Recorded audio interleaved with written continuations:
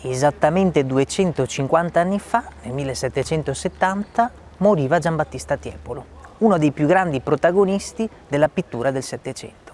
E noi, per celebrare questo anniversario, abbiamo deciso di ripercorrere alcune delle sue più significative imprese tra palazzi, ville e chiese.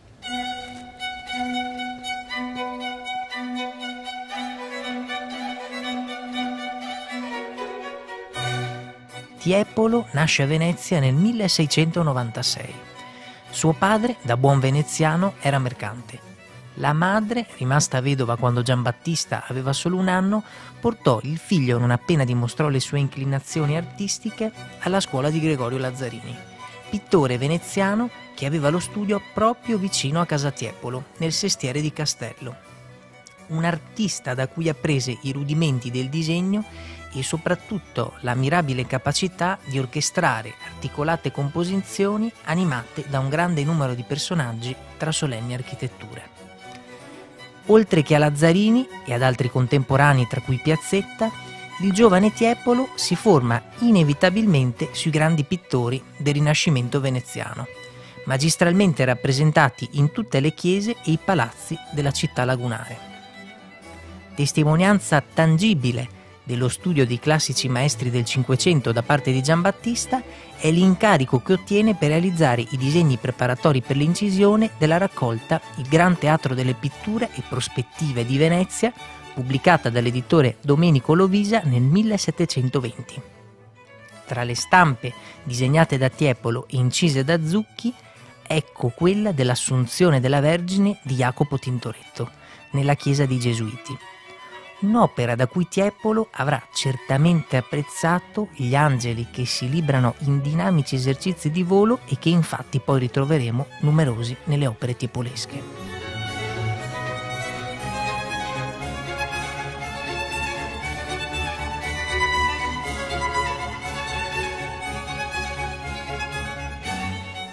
Ma se Tiepolo è così noto oggi, non è per i suoi quadri, ma per i suoi affreschi. Una tecnica sporadicamente utilizzata fino ad allora dagli artisti veneziani che temevano l'umidità della laguna. Ma dopo le brillanti prove di artisti come Louis Dorigny, Nicola Bambini e Sebastiano Ricci, anche a Venezia si afferma il gusto per l'affresco decorativo monumentale. La prima importante prova d'affresco di Tiepolo però è fuori Venezia, a Massanzago nel Padovano. Prima tappa del nostro viaggio.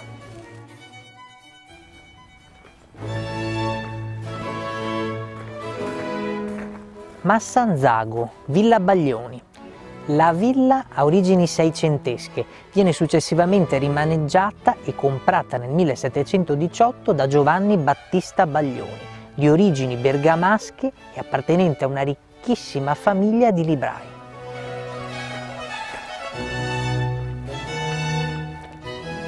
Baglioni era da poco entrato a far parte del patriziato veneziano, acquistando il titolo di conte per ben 100.000 ducati e per avere un salone da vero conte decide di farlo affrescare interamente, non da un artista allora già noto, ma da un giovanissimo artista di nome Giambattista Tiepolo, che pur essendo alle prime armi realizza il suo primo capolavoro.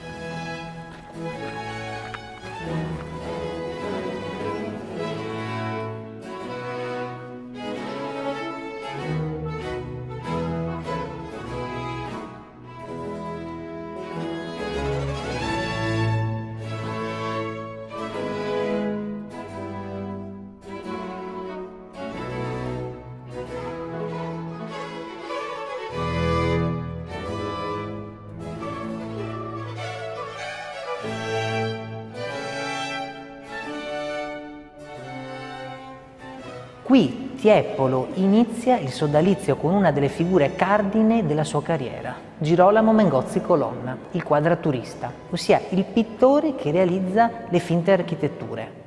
Veri giochi di illusione che ingannano l'occhio dello spettatore e inquadrano mirabilmente la fantasia tiepolesca.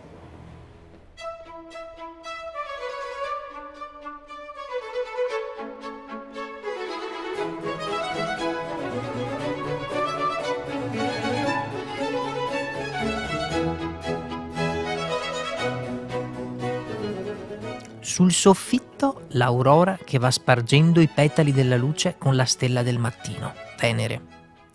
Sotto l'aurora il mito di Fetonte, figlio di Apollo sbeffeggiato dagli amici che non credevano alle sue origini.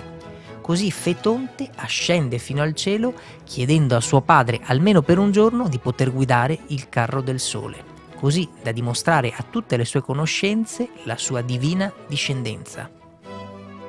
In queste soffici nuvole dorate che accompagnano l'ascesa di Fetonte vediamo le stagioni. L'autunno con la caratteristica aureola di grappoli d'uva e fogli di vite, l'estate che ci dà le spalle e sorregge le spighe di grano.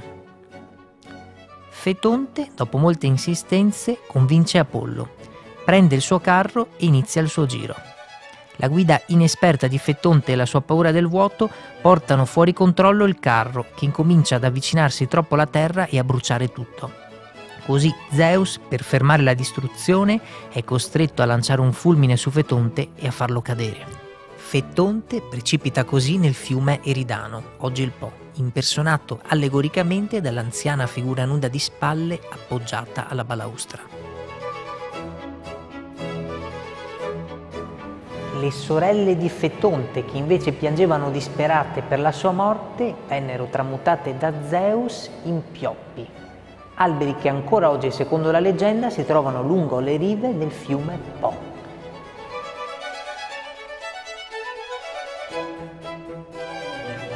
Un mito che, collocato in un salone nobiliare, stava ad indicare a tutti i discendenti della famiglia cosa può succedere se si pecca troppo di superbia.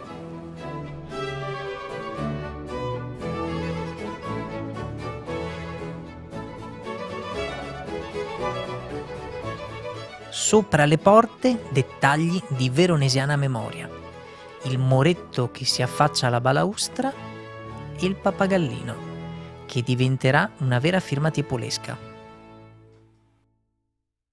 Siamo in Villa Baglioni, Salone Nobile, e siamo orgogliosi di questo capolavoro che è in questa nostra villa, primo ciclo completo di affreschi del Tiepolo, 1720-1721. Il Comune di Massanzago lascia questo ambiente aperto al pubblico perché tutti possano visitarlo. A breve abbiamo anche in programma la stampa di un libro, una monografia su questa villa Baglioni e sull'affresco del Tiepolo. La nuova monografia su Villa Baglioni è un lavoro che porta in auge alcune nuove scoperte riguardo a questa casa e soprattutto la sua fondazione, il periodo in cui è stata proprio costituita.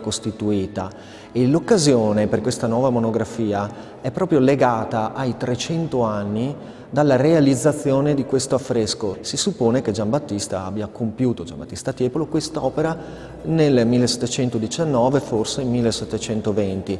Si parlerà quindi profusamente di Giambattista Tiepolo, ma anche di tutte le altre opere d'arte meravigliose che sono custodite in questa casa, la sua storia, le sue vicissitudini, le persone che si sono avvicendate, che l'hanno mantenuta e anche salvata negli anni, soprattutto da quando è diventato municipio.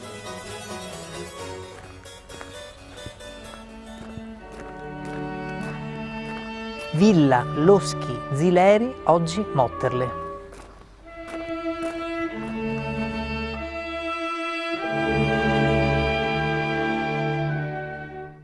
I Loschi, ricchissima e secolare famiglia di imprenditori che nel 1729 entra a far parte del libro d'oro della nobiltà veneziana. Niccolò Loschi decide allora di rinnovare la tenuta di campagna di Biron, poco fuori Vicenza, allora una fiorente azienda agricola dai toni però troppo rustici per essere una dimora nobiliare. Chiama per il rinnovamento architettonico l'architetto Francesco Muttoni, allora tra i più richiesti nel Vicentino, mentre affida l'incarico per la decorazione del salone a Giambattista Tiepolo.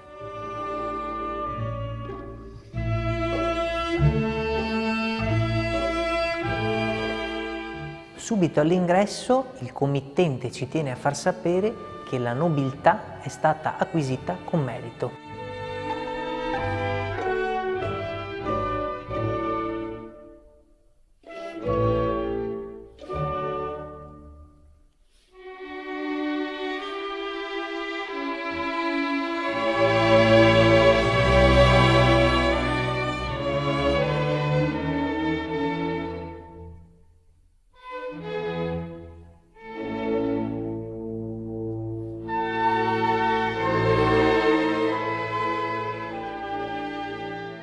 straordinaria testimonianza originale il disegno dell'architetto Francesco Mottoni, con la soluzione definitiva approvata dal committente Nicola Loschi, meno appariscente, che prevedeva lo scalone interno e non esterno.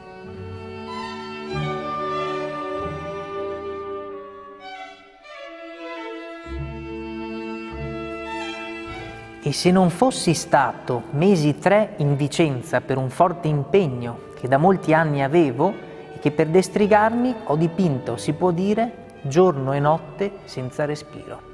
È da questa lettera che scrive Tiepolo all'amico Ludovico Ferronati che apprendiamo come l'intero ciclo della villa sia stato realizzato solamente nei 3 mesi dell'estate del 1734.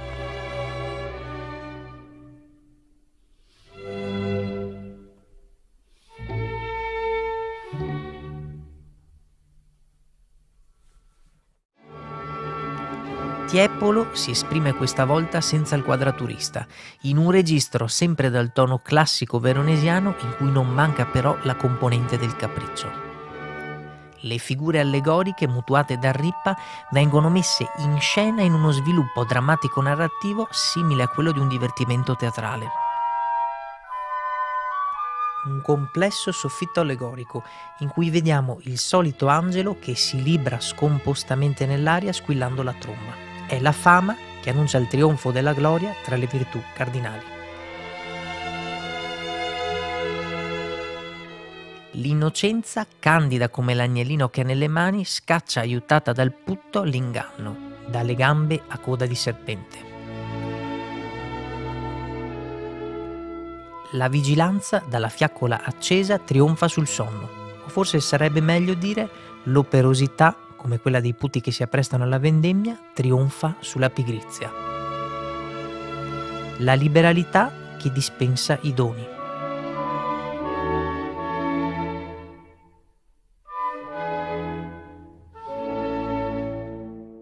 La concordia maritale che lega letteralmente i 2 amanti con la catena dorata con il cuoricino e poi il bellissimo cagnolino, simbolo di fedeltà ovviamente, che ci guarda.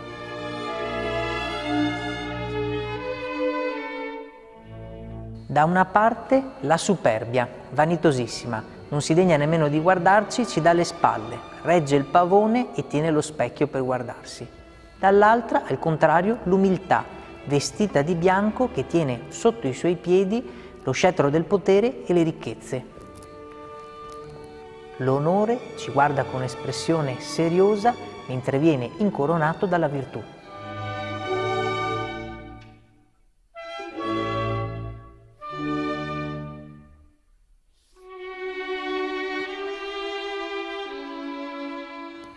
In definitiva, il ricchissimo apparato iconografico scandito negli affreschi di Tiepolo andava a rappresentare una scala di valori che la società aristocratica avrebbe sempre dovuto tenere come riferimento.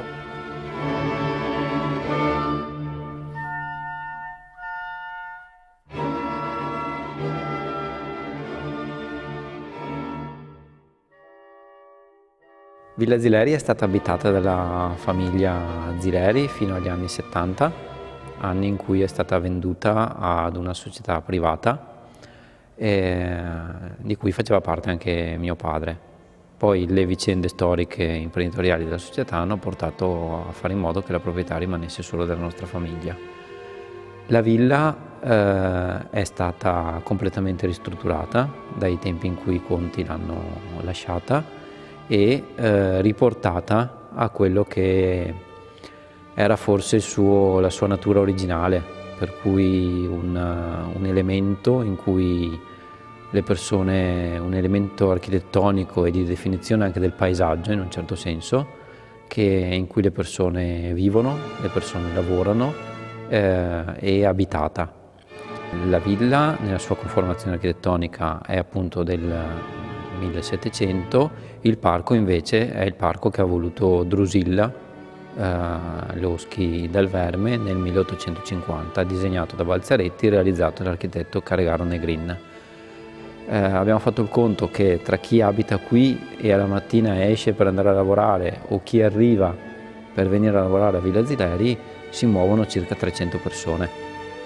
E Un caro amico storico dell'arte vicentino dice appunto che la villa è tornata ad essere quello che appunto era e nella sua natura di villa veneta, un elemento abitato, un elemento caratterizzato dal lavoro e che caratterizza il territorio per la sua presenza.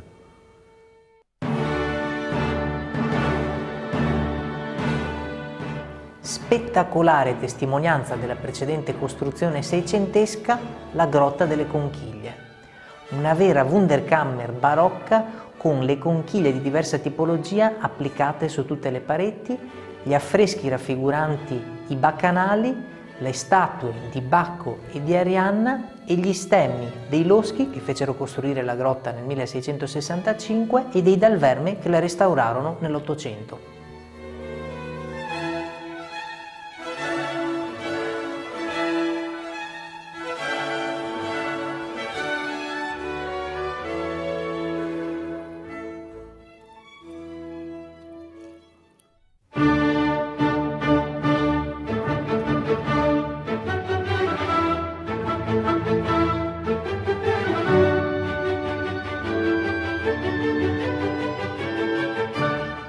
Il committente di questa villa è Carlo Cordellina Molin, celebre avvocato veneziano, che eredita di vecchi terreni dallo zio e ci costruisce questa villa su progetto di Giorgio Massari, architetto veneziano noto per la Chiesa della Pietà. L'architettura è ovviamente ispirata a Palladio.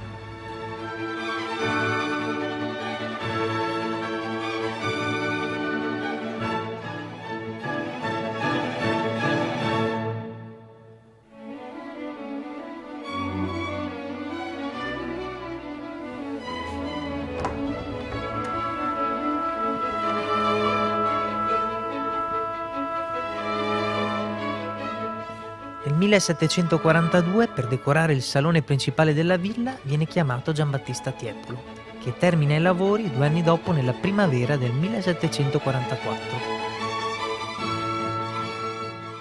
Qui, più che in ogni altro luogo, Tiepolo aderisce al modello veronesiano, reinterpretando l'aulica prosa cinquecentesca in un linguaggio più adatto ai contemporanei. Un nuovo classicismo moderno che esalta le virtù dei protagonisti. Un po' quello che andava dicendo Francesco Algarotti e che teorizzerà nel trattato sopra la pittura del 1756. La famiglia di Dario davanti ad Alessandro, un grande affresco palesemente ispirato a una celeberrima opera di Paolo Veronese, oggi alla National Gallery ma un tempo a Palazzo Pisani Moretta, dove sicuramente Tiepolo avrà potuto vederlo e studiarlo da vicino.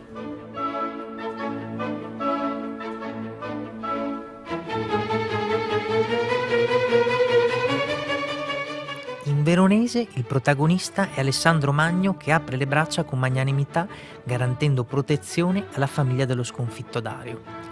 In Tiepolo, protagonista invece è la regina, moglie di Dario, al centro, non più di spalle, ma verso lo spettatore mentre supplica l'altezzoso Alessandro. In poche parole, se in veronese assistiamo ad una cerimonia, in Tiepolo a puro dramma. La continenza di Scipione. Anche qui l'ambientazione è totalmente veronesiana, con le architetture scamoziane sul fondo. Vediamo Scipione a sinistra sopra un grande trono al quale i suoi soldati, dopo la vittoria su Annibale, portano come ostaggio e come amante forzata una giovane ed avvenente fanciulla. Ma dopo aver ascoltato le sue suppliche, Scipione rifiuterà tale bottino di guerra rimandandola ai suoi genitori e al suo fidanzato. Anche in questo caso si va a evidenziare la grandezza d'animo, la magnanimità per l'appunto del protagonista. Nel grande affresco sul soffitto, l'angelo squilla la tromba sancendo il trionfo della virtù con il simulacro di Minerva e della nobiltà con la corona d'alloro. In basso cade rovinosamente sconfitta definitivamente l'ignoranza, con il piccolo pipistrello come indicato nell'iconografia del Ripa, strattonata verso il basso persino da un aggressivo putto. Qui non ci sono quadrature architettoniche, ma deliziosi stucchi alla veneziana. La decorazione inoltre è completata da 6 monocromi sul soffitto e da 4 sovrapporte raffiguranti le allegorie dei continenti.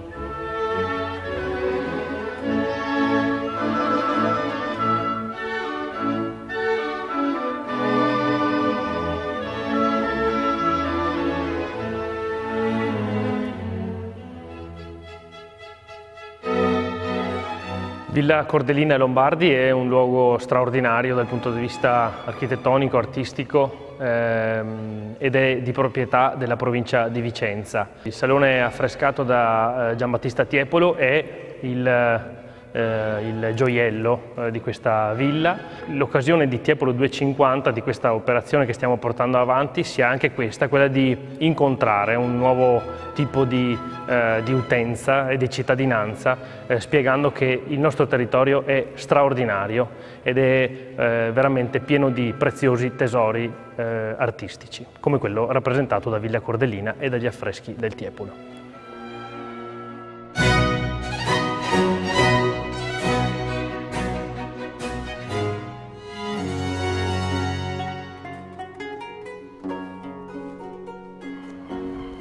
Venezia, Scuola Grande dei Carmini.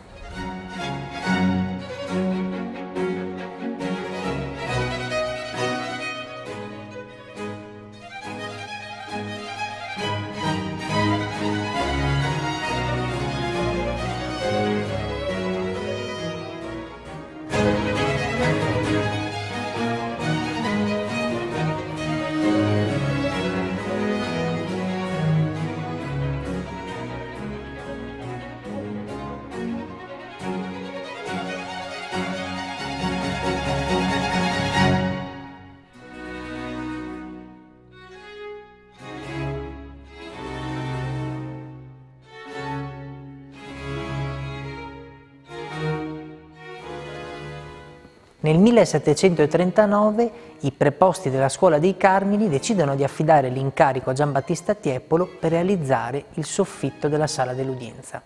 L'artista nel documento originale, oggi all'Archivio di Stato, viene definito come il più celebre tra i virtuosi.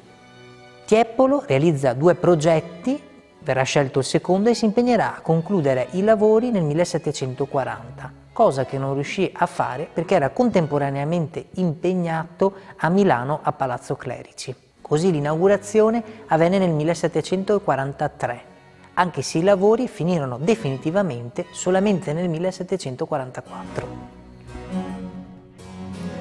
Un ciclo che comprende 9 tele con lo scomparto centrale che è un vero capolavoro, con la Vergine che sale trionfante al cielo mentre appare al Beato Simone Stock. Un angelo sembra sorreggere la Vergine e tiene tra le mani non come sembra una mascherina antivirus, ma lo scapolare che aiuterà i vivi a salvarsi e le anime purganti a raggiungere la pace. Mentre sotto una rara scena macabra con tibie e crani che affiorano da antiche tombe. La Scuola Grande dei Carmini ha una lunga tradizione e apparteneva alle 8 scuole grandi di Venezia. Fondata nel 1594, fu poi riconosciuta dal Consiglio dei 10 Scola Magna nel 1767, rientrando quindi nelle grandi confraternite veneziane.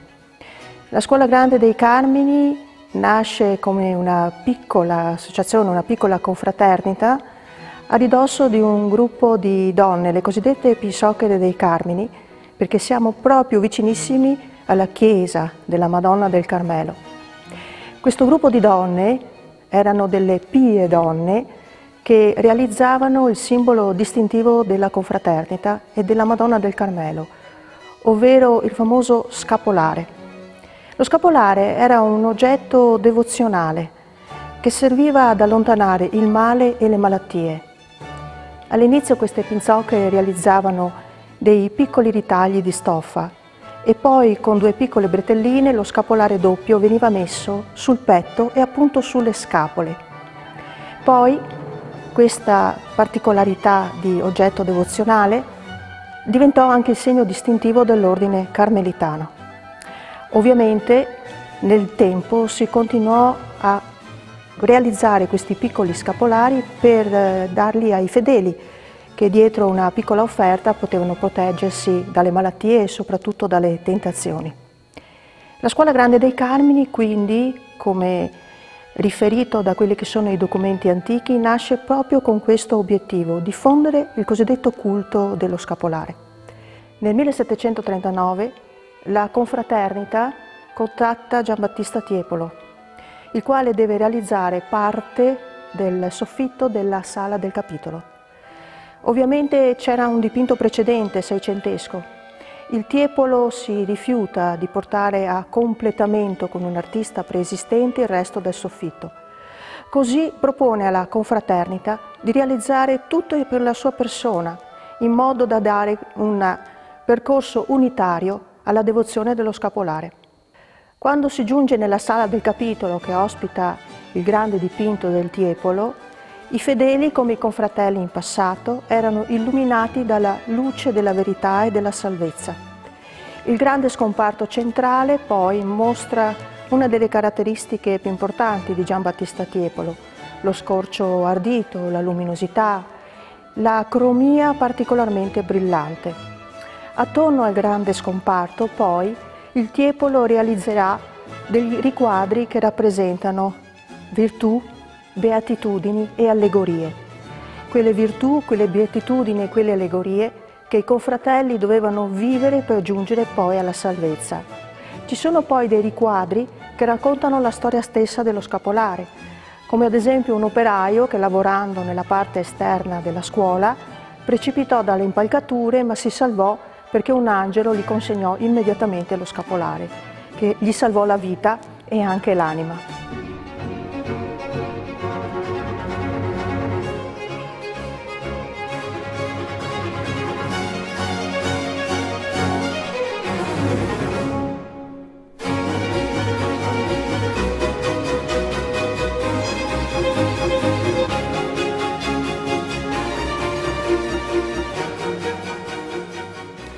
Il museo conserva diverse opere di Giambattista, ma non tutte dipinte originariamente per questo palazzo.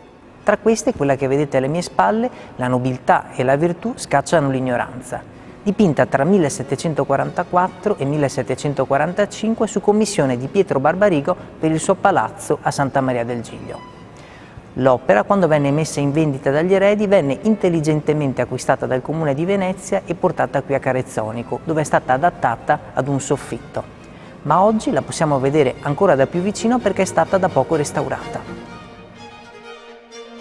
L'ignoranza, con il suo caratteristico pipistrello, cade e si copre la faccia dalla vergogna, quasi derisa dai puttini sulla sinistra.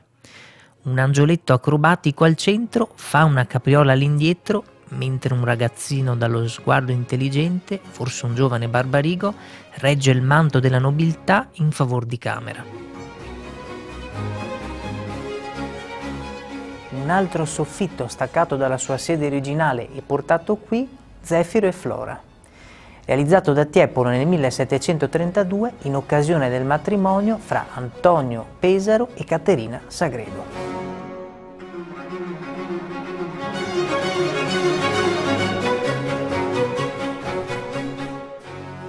Una bellissima coppia, lei Flora, dea della primavera e dei fiori, sensualissima dai seni scoperti e il manto aranciato.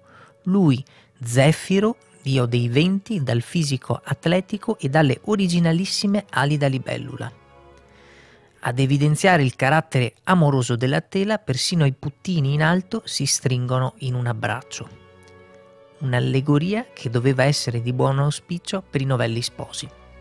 Finalmente un affresco originariamente dipinto proprio per questo palazzo. Un'altra allegoria nuziale dipinta nel 1757 in occasione del matrimonio fra Ludovico Rezzonico e Faustina Savorgnan.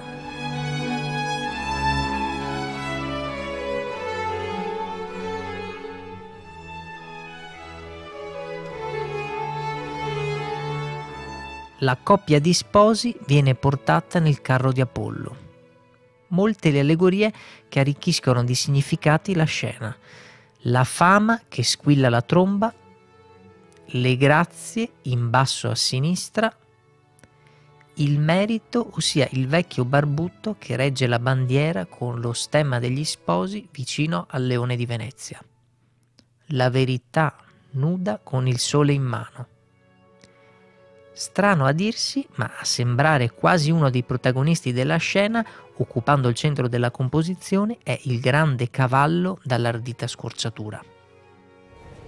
La decorazione dell'appartamento degli sposi prosegue in questa sala, dove Giambattista Tiepolo, insieme a Mengozzi Colonna che realizza le quadrature architettoniche, affresca il merito che sale al Tempio della Gloria Immortale.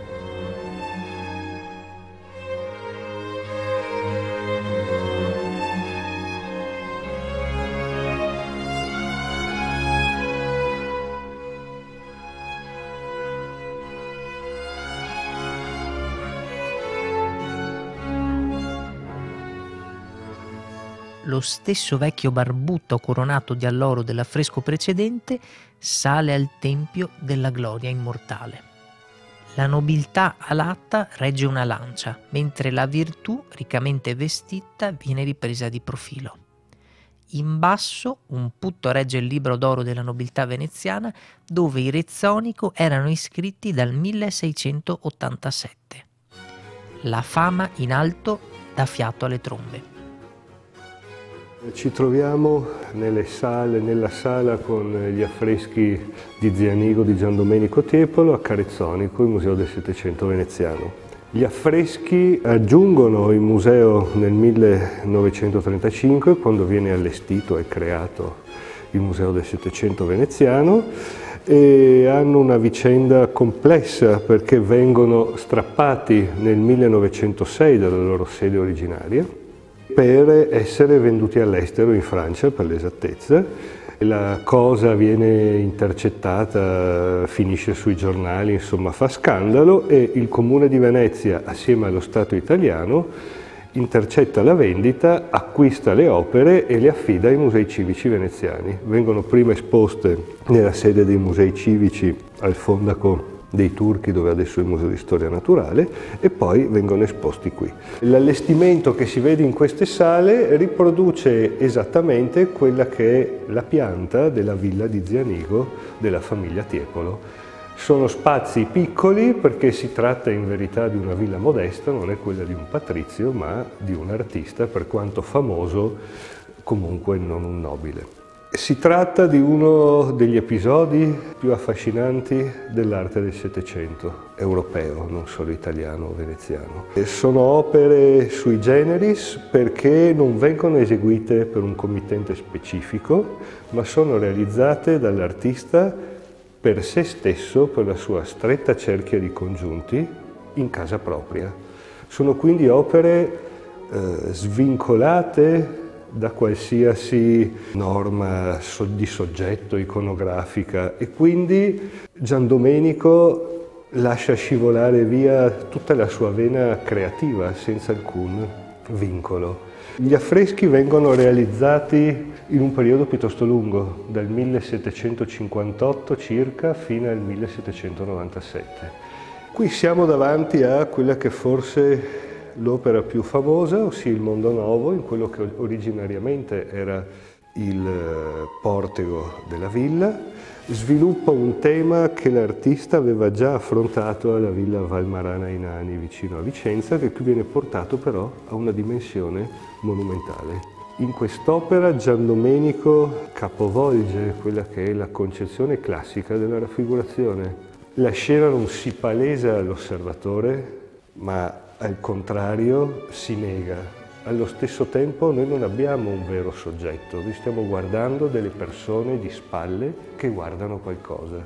Il soggetto in sé è solo una scusa, si tratta del mondo nuovo, ossia l'antenato del cinema, dove delle stampe colorate raffiguranti paesi esotici venivano mostrate alla gente del popolo.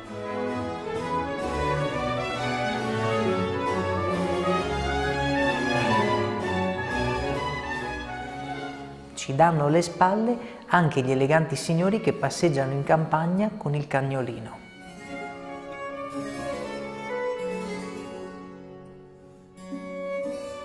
Anche il piccolo oratorio della villa è stato qui ricostruito, con gli angioletti, l'altare e gli affreschi.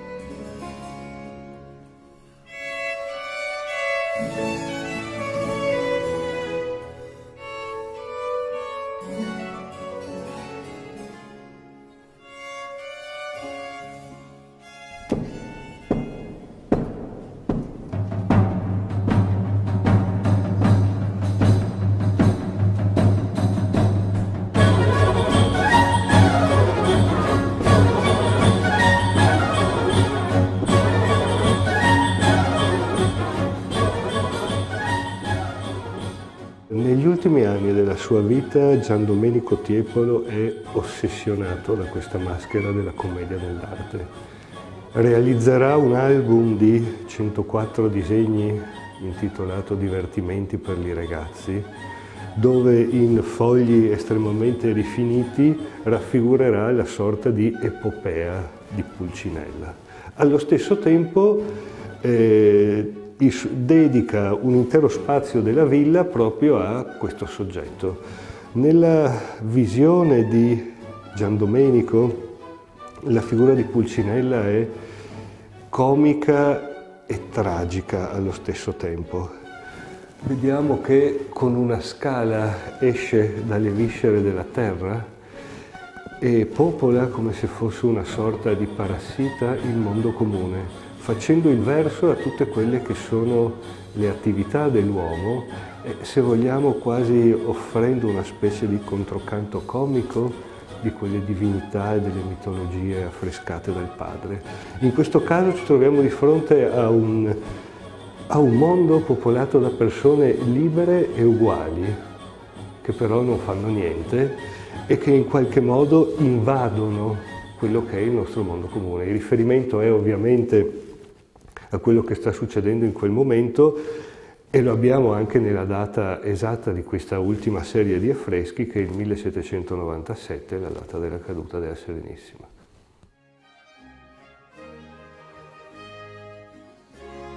Quest'anno un po' particolare cade l'anniversario appunto dei 250 anni di Giambattista Tiepolo. Mirano ci tiene a sostenere questo progetto che ha l'obiettivo di mettere in rete i luoghi dove è stato Giambattista Tiepolo, dove ha preso ispirazione e dove ci ha donato delle opere favolose. Ringraziamo il Circolo ACLI del Miranese, vogliamo anche fare appello a tutti gli amministratori di questi luoghi affinché continui questo lavoro di messa in rete.